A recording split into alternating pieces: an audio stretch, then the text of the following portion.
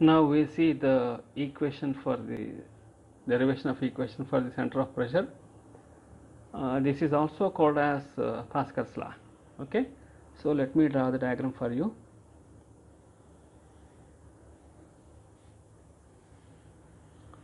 This is z axis, this is y axis, and this is x axis. This is a point A.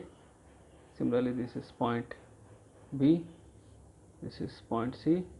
I will join these 3 points, and this is form a tetrahedron, and this is point O. So now there will be forces will be acting on it. Let us consider it in the z axis.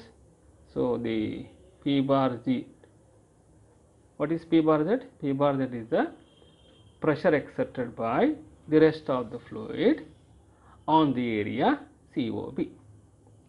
Similarly, you take this one,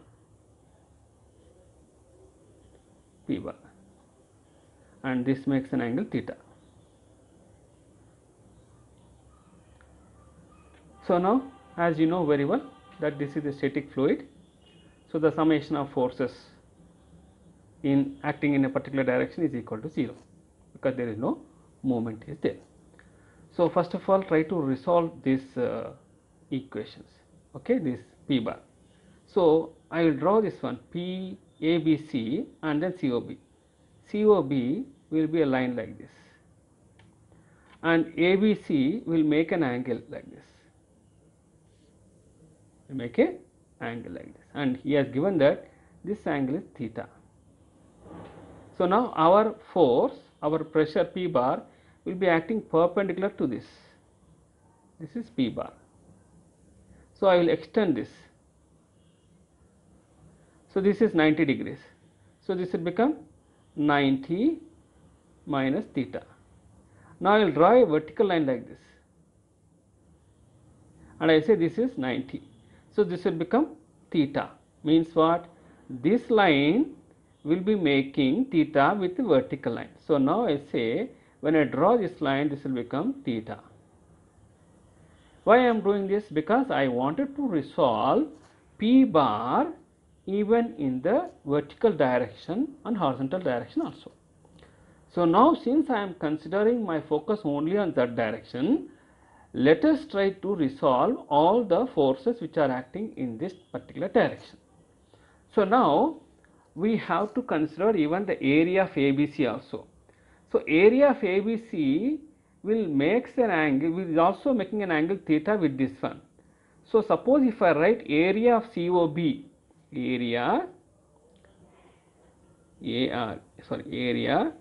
of COB is equal to area of ABC into cos theta, because this is also making an angle theta.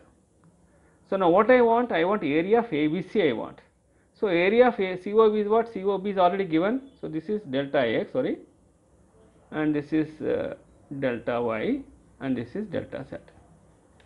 So COX is given by what? This distance and this distance, half into base into height. This is delta x, this is delta y. So COB area is what? Half into delta x into delta y. Okay, this cos theta will come this denominator. So here I write cos theta. So this will become what? AREA, area of ABC. Now I know this. So let us resolve all the forces. Now you know there is a gravitational force will be acting in the downward direction, which is given by Fg. Now you know how to resolve it. That is P bar Z. And where it is acting? It is acting on plane COB. So area of COB is equal to what? Half into delta x into delta y. Now P bar Z is acting from the top. So here if you resolve this force, one will come downward direction, one go like this. So this, since it is coming downward direction, I will take it as minus P bar, and what is this component?